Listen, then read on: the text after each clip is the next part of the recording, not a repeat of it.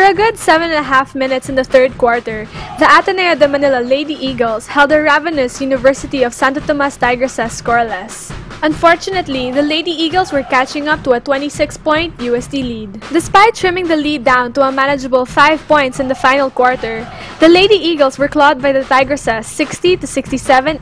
In a highly physical fourth quarter, Ateneo got better looks at the basket, limiting UST to only 9 points. Sara Mercado intercepted several UST possessions, but her steals weren't easily converted into points. With both teams in penalty in the dying seconds, UST hung on to win the game. The Lady Eagles hope to finish better against FEU on Saturday, August 28, 5:45 at the Phil Oil Arena in San Juan.